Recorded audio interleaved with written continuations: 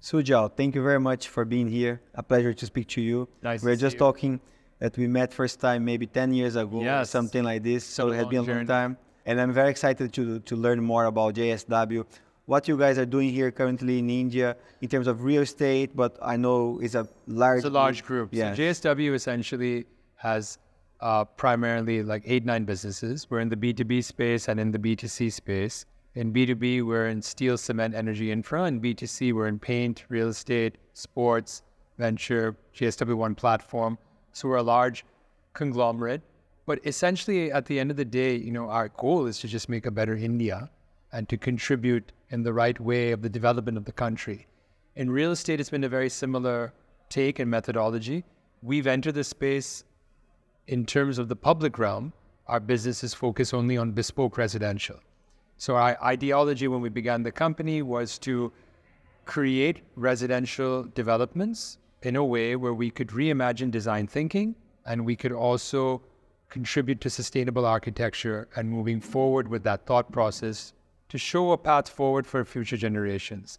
So our first flagship project, Morena House on Carmichael Road, for example, is pre-platinum rated. We used a full facade so it reduces the heat consumption and load on the building. We've used glass, which is triple rated performance glass. It's the same glass company that Apple uses for its retail stores. These are small nuance points, but they contribute to this thinking of reimagining also sustainable architecture. We've also created a floor plate in that project, which is very unique and different because it consists of 4 bays. Those units are all 5,500, the most prestigious part of Bombay on Carmichael Road. Subsequently, we've taken South Bombay as a starting point and have started some new projects in South Bombay and now various other locations of Bombay.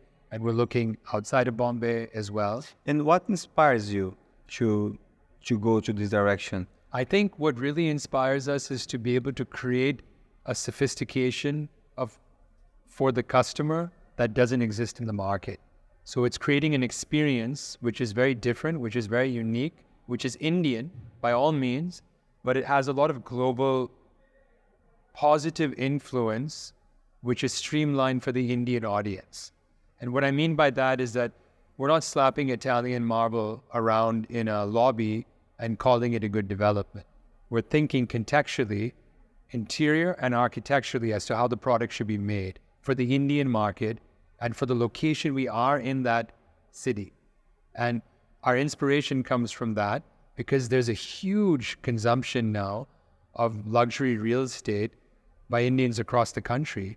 And I think their expectation is that there'll be a group like ours that can deliver something fresh, new, and exciting to them. Final question. Do you see the whole scenario in the world with the problems with Russia, Ukraine, Middle East, Europe, the US?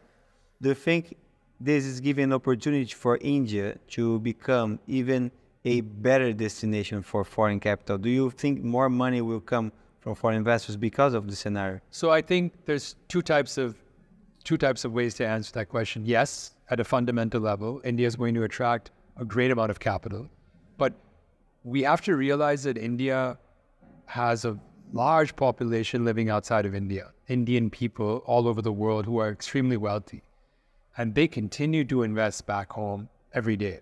And I think India just positioned today globally is very different. It's a growth engine that's going to move to a 10 trillion economy very quickly.